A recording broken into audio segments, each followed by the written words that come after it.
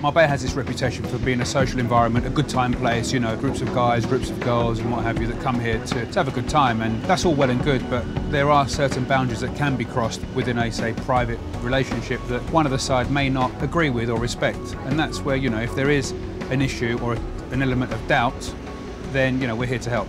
We provide a full spectrum of intelligence work, investigation work and security and risk management work, so it really does depend on what the client's initial problem is and how we can provide a solution to achieve their objective.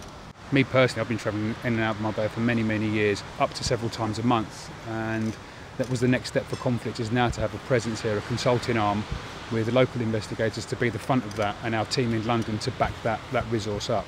I'm bilingual, so I speak the language too.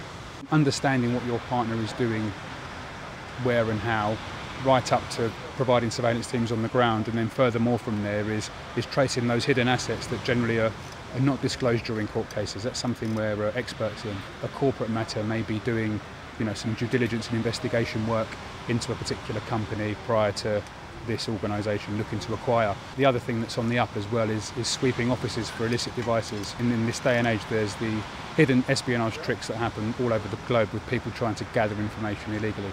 In most jurisdictions worldwide, we can plug into our network and have a team on the ground pretty quick.